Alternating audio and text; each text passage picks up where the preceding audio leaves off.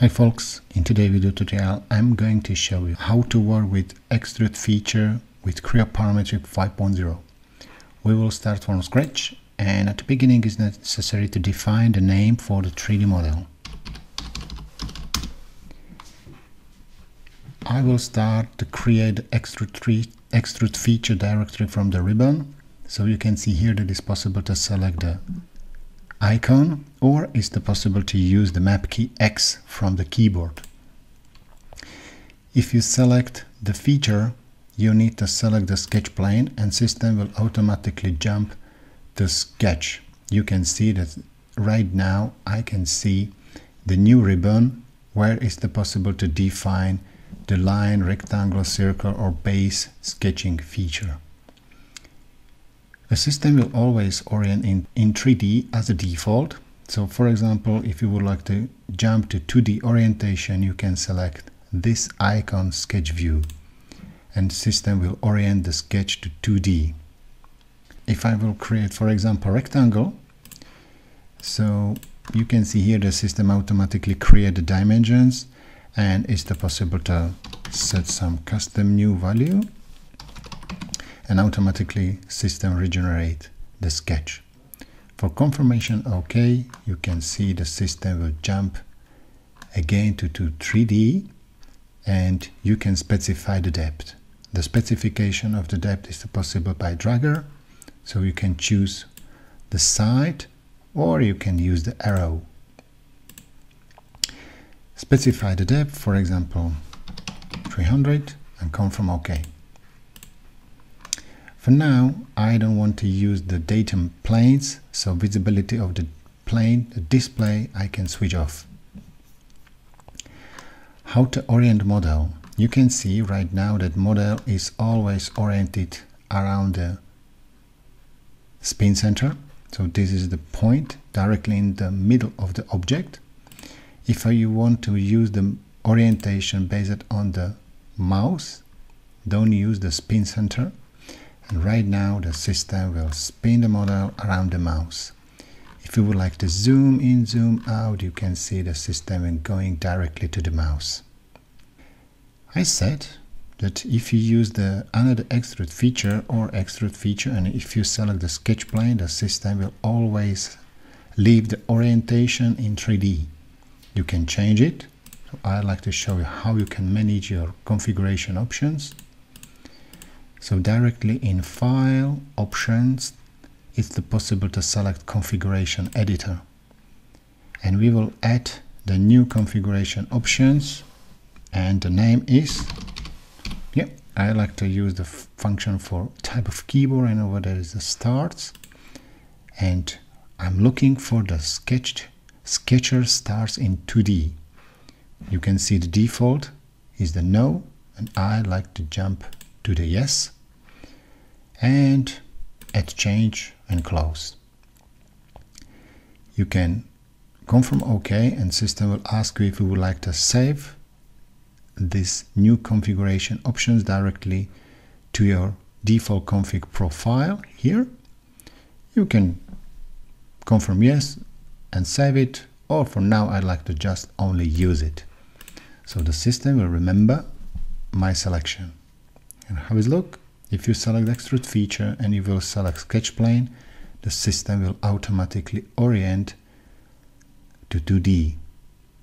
It's no problem. You can jump to 3D, you can spin the model, and if you would like to jump again to 2D, just select sketch view.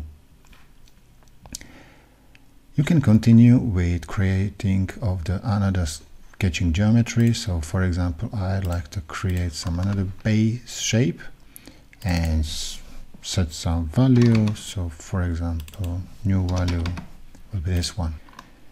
And right now you can see that if I will confirm OK, the system would like to add the material.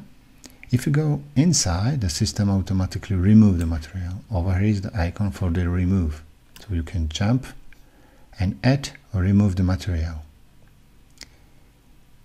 If you finish your feature and if you select edit definition, the system right now doesn't recognize if you would like to add or remove the material. The system will remember the last configuration what is specified. If you would like to add material, it's not problem, you can add, and system will add material always. So be careful if you finish feature or not. Okay, would like to specify some another options, yeah, and for example I like to create some chamfer here, because I like to use and show you some another option what is possible to do with extrude feature, and the spinning of the orientation will be this way. It will be okay.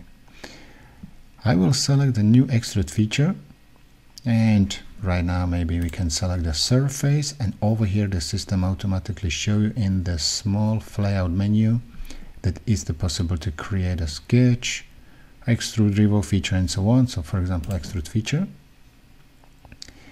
and right now again we'll continue with base shape with rectangle, specify dimensions, and if you come from OK, you can see that it's possible to specify the depth. In the options you will see a better configurations, so you can see here that I can select, for example, to select it, and I like to select that surface. The system automatically continue with following the selected shape, and here you can specify if you would like to offset, yep, from the selected surface, and system will automatically measure as an offset, or you can use the function as a extrude for translation, and you can specify the number of the offset in the selected reference, and for example 25. The question is if you can specify it in one direction, if it is possible in two directions. Yes, it is possible. So for example I like to show you here on the opposite side. So again I will create really quickly the chamfer feature here, and we will create new datum plane as sketch plane.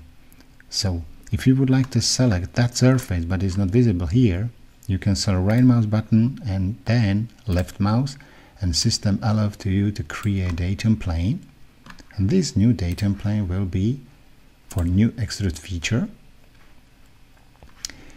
And for example that shape, and over here I'd like to explain to you the depth options. Yeah, this tutorial is focused on the depth options. So you can see here that it's the possible to use the dragger, it's the possible to use right mouse button, and you can choose if you would like to select the symmetric, yeah, value for the extrude feature, or you can choose it here. So we have three options how to specify the depth and how to manage it. Use the base icon, or directly in the dragger you can use the right mouse button. Again I like to use the function to select it, and the first direction will be to select it here, but I like to offset value, so I like to go back a little bit, for example 5 millimeters. Yep. And the second direction, again I like to use the to select it, for example that surface, and then I like to use the translation, so I like to expand it a little bit more, so for example 10 millimeters. Yeah, or something bigger. It's no problem, you can change it anywhere. So it was some really nice example how you can manage the extrude feature and the depth option with Creo Parametric 5.0. Stay tuned. Bye bye. Vladimir.